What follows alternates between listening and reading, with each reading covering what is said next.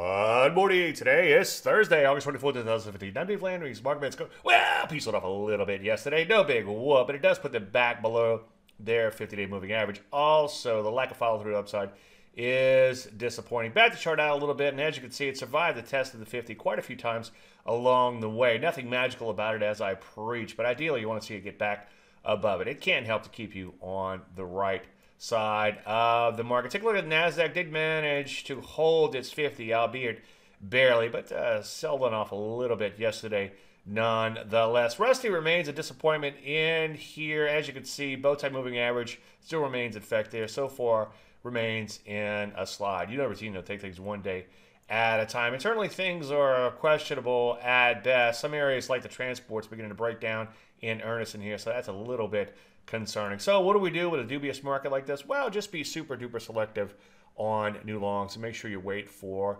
entries. I'm going to flesh all this out in a lot more detail later today in Chart Show. Hope to see you there. Any questions? Use dave@landry.com. I'm Dave Landry, and you start Market Minute.